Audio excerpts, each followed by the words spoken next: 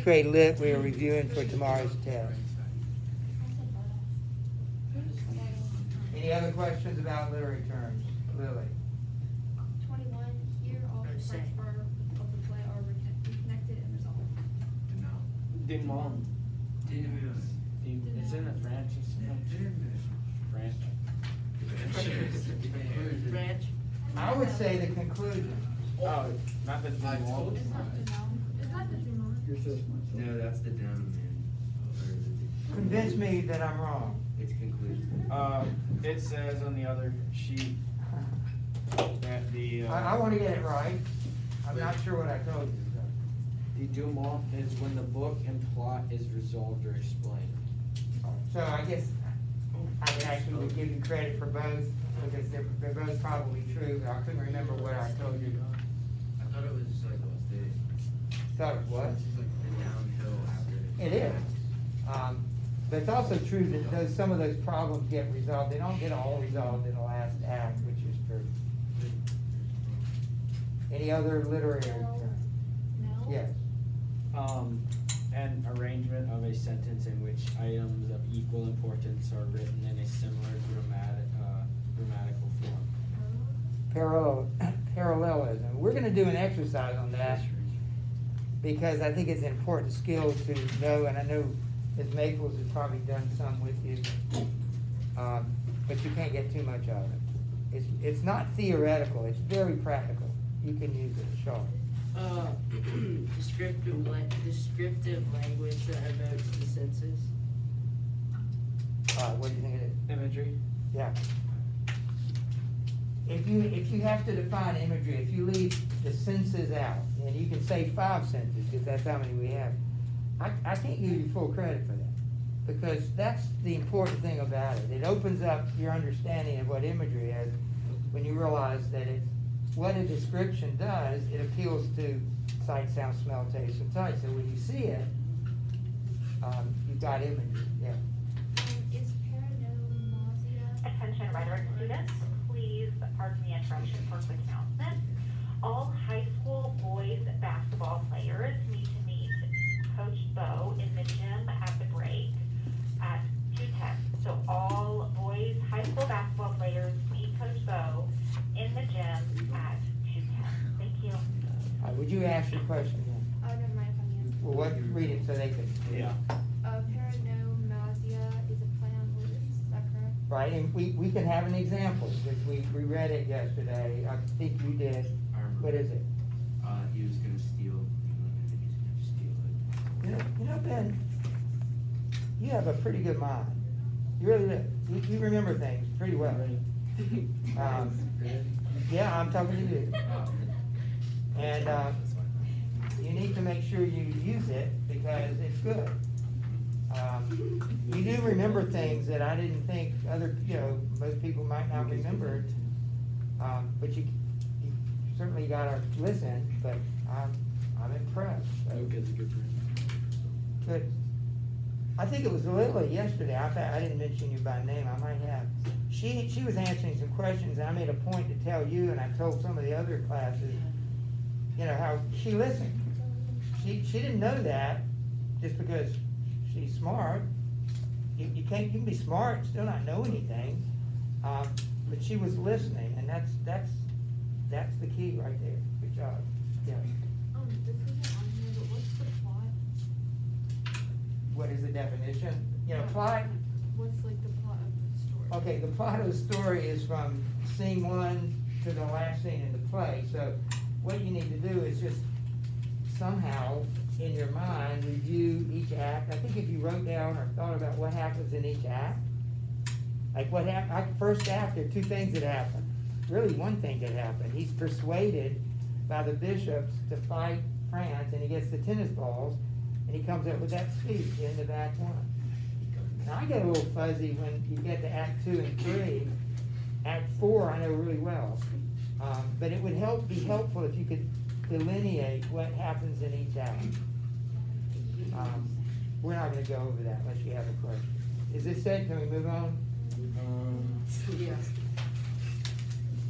What's the difference between what made Henry a good leader and was he? Wait a minute. That's what the topic that's in. Let's go to the Shakespeare part, and then we'll go to the topic.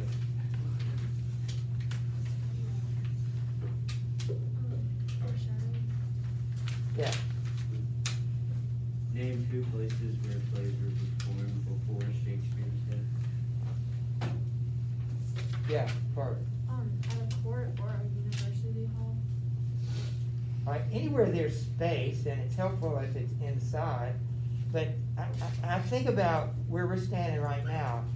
If you look out the window, you've got a building on the other side, to the right, you got a building, and to the left, you got part of a building. That's that's what makes a courtyard, is that space between buildings. And that was a great place. In fact, if you think about it, was probably the inspiration for the Globe Theater. Think about it, the Globe Theater, you've got galleries where people sit, you got a yard where people stand, and you got a stage where people act. And that's why they used spaces like this, because people could sit or stand up here and watch it, and they could stand on the ground and watch it. So, remember, we don't have a theater. We're using just a room. We've used all sorts of things, and rarely have we ever used a theater. Certainly not here, because we don't have one. Yeah. What are some characteristics of the Globe Theater? I literally just mentioned it yeah. right now. The fact that it has galleries where people can look down on the play and sit with a roof over them. They have a yard where people can stand and watch the stage. You also need to think about what that stage looks like. It's got a structure at the back, the Tyrion House. It's got, and what those different parts of that Tyrion House or Towering House is used for. We have to know if didn't they eat something? Hazelnut. Well, that was just a little interesting. It was the popcorn of the day. And so, it was an effort to get you to realize this was a form of entertainment that we associate now with colleges and fancy places, but average people went to see Shakespeare. Yeah. What was the ceiling of the stage platform? The heavens. Yeah. When was Henry V written? Then, 1599. all right. Lily. What year was Shakespeare born? 1564. Anybody know the day? April 20. It's like almost my birthday. Yeah. Let's see where it is. Were the people who's like stood in the yard called groundlings? Yeah.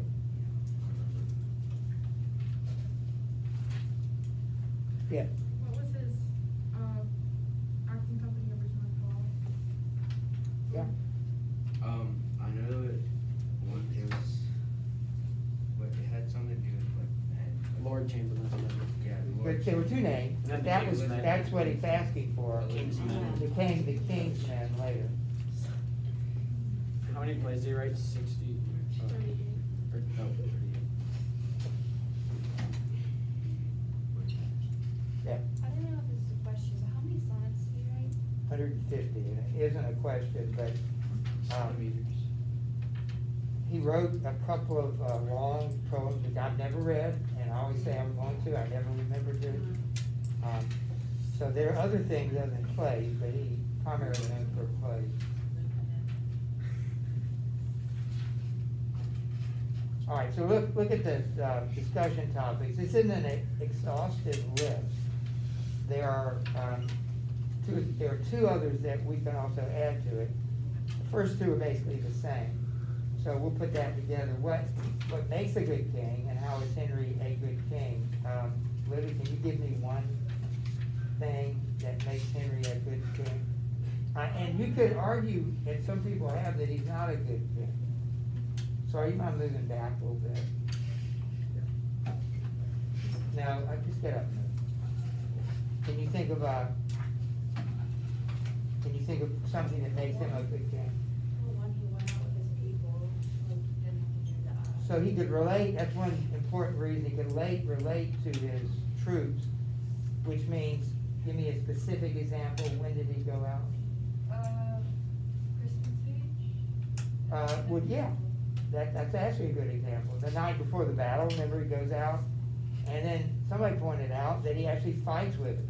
He doesn't sit on a horse at the rear of the army. That's probably not smart for your king to be on the front lines, but he does. Whether that's true or not, I don't know. That would be one reason. Sarah?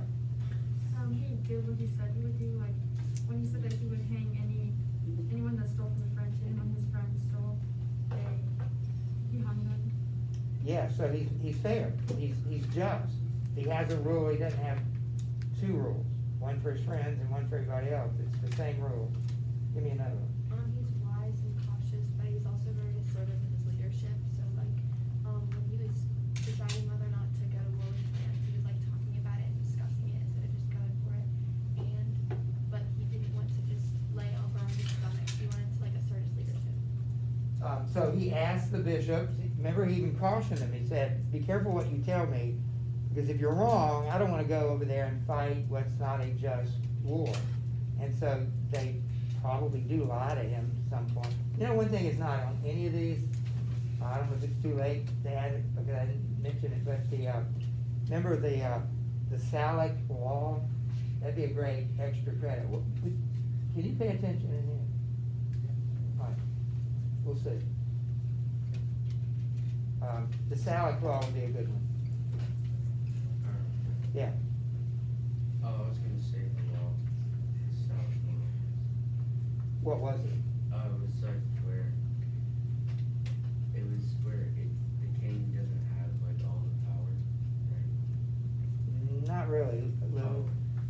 Basically, when France realized that England was trying to take the crown, they made a rule that those who pass down the monarch can't be from the mother's blood or the Right. mother's side. And they only passed that law so that England wouldn't have an excuse for a claim to the throne. You can't become king if your claim runs through your mother's side of the family. I don't know how many points we had, but that's not enough. You need 3 or 4, that's a couple of good ones to get started with. There are other things that you could say. One thing that I would hope you would talk about is his skill with language. Think of how many times he uses his words to scare the governor of Harfleur into surrendering, or uses his words to win Catherine over to marry him, or uses his words to inspire 12,000 men to fight 60,000 men. So he uses his words to insult the Dauphin. So he's really good at speaking, and I think, you know, good kings should be. They have to be. There are others. So 45 and 46 go together. So what are the qualities of leadership that makes him a good king? If you wanted to argue he wasn't a good king, you probably could do that too. You could probably find some things. But Shakespeare doesn't give you a lot to work with, because in reality, he may have not been a great king, you know, the greatest. He had flaws. Shakespeare just doesn't show those to us. All right, so there are at least 4 more, and we've got enough time to look at them. Talk about the St. Crispin speech, and if I ask you this, you would need to quote specific lines, which you know, at least you know 30 lines of it. So anytime you make a claim about that speech, you would need a line to back it up. So what makes it an effective speech is certainly one of the most famous speeches he ever wrote, that is Shakespeare ever wrote. What makes it effective? Give me one reason. It's effective because he's like saying, like if you fight with me, like when you go home, like you're gonna be like a hero, and like you'll be my brother for like the rest of my life. You remember a specific line that backs that up? Like when you like go, if you come safe home, like you'll be like roused like a tiptoe, and this day is like named. So what does that prove? That like when you go home, you're gonna be a hero. So you should fight with me today, because you're going to be a legend when this thing is over. Yeah. And he talked about how men who didn't come would like not be honorable and not be very proud. And he says that really good point. The opposite of that is true. Those that weren't here, will be ashamed of themselves. You got one? Yeah, like at the beginning of the speech, and he's talking about, I can't remember it, but when it's like he's basically saying that even if we die trying, at least the people know that we like tried to help them, kind of, and then if we go home, we can get their honor. Well, in other words, there's glory in it. I think I can get that much out of what you just said. And in several places you could quote, what would be a good place to quote that would support that? That there is glory here. Like, yeah. So, the fewer men, the greater share of honor, and like that when they all like when they're with their neighbors and stuff, they're gonna have their own day, and then they can like flex their scars and stuff. Feast the vigil. All right, good. Wish not one man more, and remember, the fewer men, the greater share of honor. He makes a negative, we're outnumbered 5-1, into a positive. Listen, we don't even need this many. Some of you, if you don't want to be here, go home. I'd rather not die in that man's company that fears his fellowship than die with us. That will pay your way home. I don't want to see you if you can't give me your best today. So I'm going to require that you use verses or lines from the play. If you say something, I hope the verse supports it. So you gotta put to use what you've memorized. There are 3 more. All right, only 1 here, but there are 2 on the other sheet. So I don't think we need to do this because we've done it. We've talked about it yesterday. So the contrasting scenes thing, please study that. Remember the comic relief, how 2 opposites bring out each. So that's what you're looking for. You're looking for 2 opposite scenes back to back that are so opposite that they stand out. Didn't this scene just do what they did in the last scene? No, it's different, yet it's also the same. So, and remember comic relief. Some scenes are there that are opposite. The sad scene, the difficult scene, and then followed by a humorous scene. Even in the battle, after the battle's over, the same scene, Henry conducts this practical joke on Fluellen and William, and that's supposed to bring kind of a comic relief to this. Yeah. Are we gonna have to have an example for like couplet and like? I think I already mentioned that. I probably won't have time to do that, but knowing both might help you get it right. Okay. Sometimes if you give an example, it's better than the definition because, it's practical. All right, the 2 others that are on the other sheet, one is, let me see if I can find it. All right, so one of those, Henry's past life. Taylor, can you help us out with that one? What's his past life? Why is that a factor in this play? Where he used to like party and stuff. Say that again? Where he used to like party. Right. And all that. How does that become a factor in the play? Well, like before he became king, like when he partied and stuff, like with his friends, and then like when he became king, like he showed that he like has been working hard, like he's been like studying, like doing his like work and stuff, even when like they thought he was just like partying. But like when he became king, he like stopped partying and like became like. And how does that youthful past, even though he's not that way anymore, how does it still continue to haunt him, Lizzie? It shows how he developed and matured over time. Yes, but how does it still sort of is a problem for him, that he has this reputation? Because then people expect little of him, and they don't think that he can like measure up to like good expectations. Maybe if the Dolph fan had respected, were you gonna say that? Yeah, I mean, nobody takes him really seriously.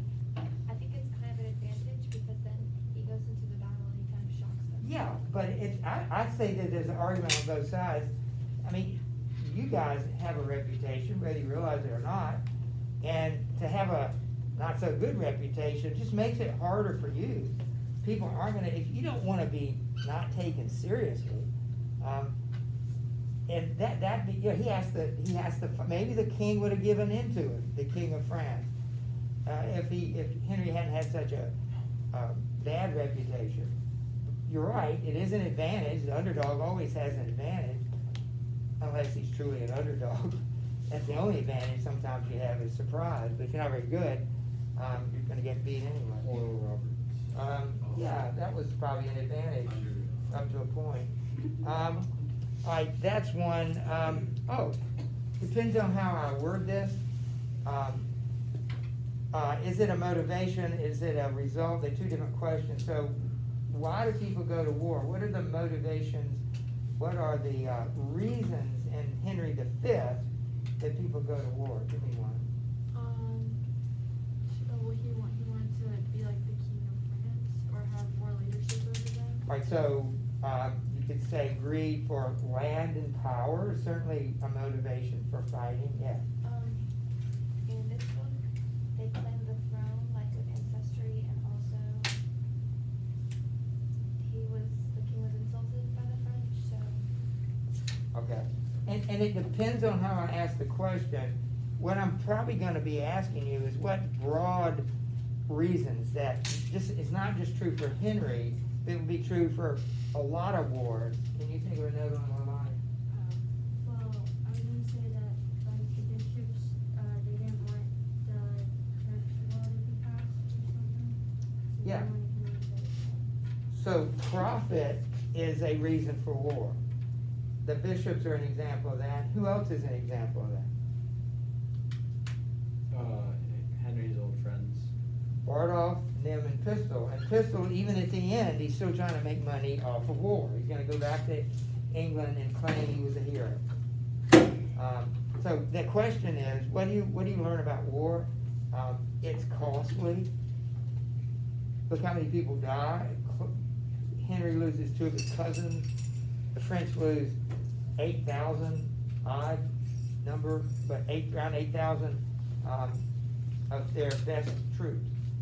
And let's see, plays, interaction. Don't forget, we did this yesterday, the interaction between classes and nationalities. So you would need to give examples of all of that, yeah. Oh, were you asking for that? Well, if anybody needs to hear that again, yeah. Oh, wait, what's the difference between like, or the interactions between classes? All right, Like individuals? Sarah? The noblemen spoke in verse and the common men spoke in prose. Right, and that's throughout the play, particularly when Henry interacts with them, he can switch. He can go to prose when he's somehow talking to the King of France, or you can go to poetry of that. You can go to poetry with the king, you can go to prose with Llewellyn and all those guys. Think about Alice and Catherine. Noble, someday to be queen, and a common commoner.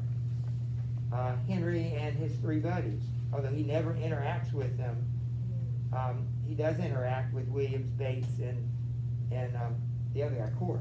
So he interacts with them. So just be able to point, of course, between nationalities, that's pretty obvious, the French. What's blank verse? All right, and one more thing, don't forget the 4 of the officers, Welsh, Scott, Irish, and English, they have to interact with each other. They don't get along. Morris and Llewellyn don't get along. So all those are examples. And you mentioned blank verse. Anybody know who blank verse is? Underlined, I have an example of that. The entire play, all 38 plays, are primarily written in blank verse. When you read Paradise Lost next year, Dr. Bedsole, it's written in blank verse. It's very versatile and useful for poets. Yeah. Can I go? So we're almost done here. So. All right. So let's just review this. That's it. Let me just show what we, unless you have another question. Oh, I was just gonna say, for like William, for those common soldiers, is like the only thing you have to know, like basically that they're just like common soldiers and just kind of serve as like the opposite of like the officers and like the higher class soldiers. Well, don't forget that they each have a specific role. Like Williams has a particular role in it. Llewellyn has a particular role. So even the common soldiers, Nym, Pistol, and Bardolph, have specific roles. So you're right in general, but just know that each soldier has a different purpose. Yeah, I mean, it's pretty, I was just looking at a test I've used before. It's, pretty much what we've talked about, so, any last questions about it? I can't think of anything that in the last couple of days we hadn't covered. I have paper, so you're gonna have to write something before you go and put it in it, in the test, so I give you the next 6 minutes. Some of you can actually use that to study. I would hope that some of you would do that. So you may begin. Any last questions, you're welcome to ask me.